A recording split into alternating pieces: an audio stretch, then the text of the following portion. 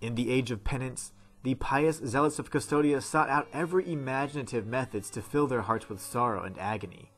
After the manifestation of the first miracle, the path of righteousness was clear.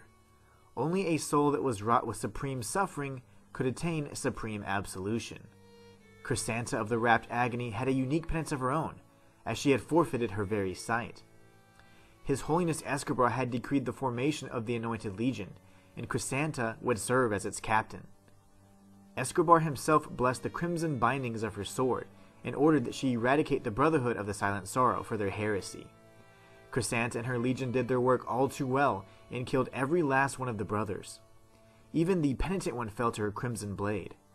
At some unknown point in time, Crisanta encountered the exiled Visage, also known as the Traitor, and obtained the secret fourth holy wound of abnegation.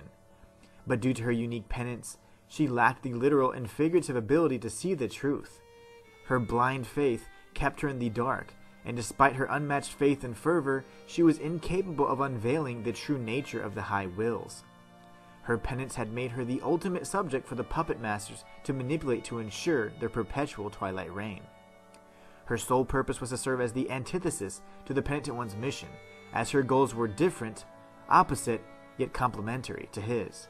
Eventually, their paths would cross again, and the penitent one, armed with the apodictic heart of mea culpa, wielded the true form of the sacred sword. With it, the shackles that bound and blinded Crisanta were severed, and it was then she saw the truth.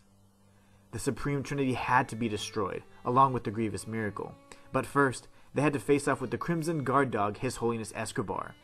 Due to the fact that he was responsible for blessing the wrappings on Crisanta's sword, she was invulnerable to his attacks. Together with her most unlikely ally, they silenced the High Wills and freed the miracle, ending the age of penance once and for all.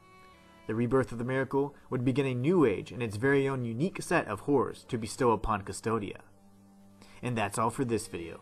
Until next time, it's the Inhuman One, signing out.